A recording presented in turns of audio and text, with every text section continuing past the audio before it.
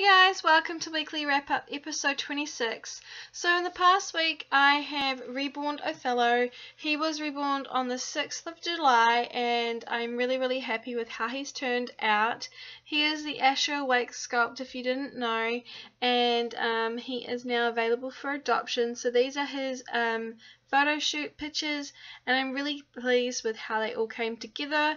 I tried a few different techniques with his photos and I'm quite happy overall with what was produced.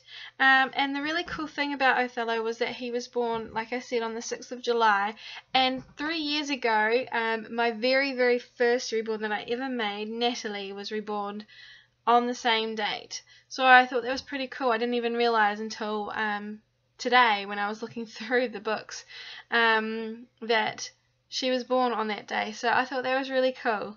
And also this week I have been working on some hair work, custom hair work for a fellow reborn artist. She sent me 2 heads and I have finished both of them now, though for the week that we're showing here I was almost done with the second head. This is her personal baby Winnie, and she's the Saskia cat. I absolutely adore how her hair turned out. It is amazing. And now these are the shots from Sansa by Ping Lau.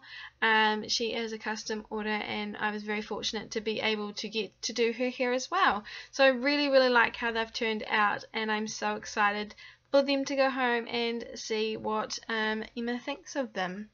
On to my collection this week. I took Maggie out with me on Thursday. I didn't do theme Thursday this week, so I took her out with me and it was really nice because I was having a bad day.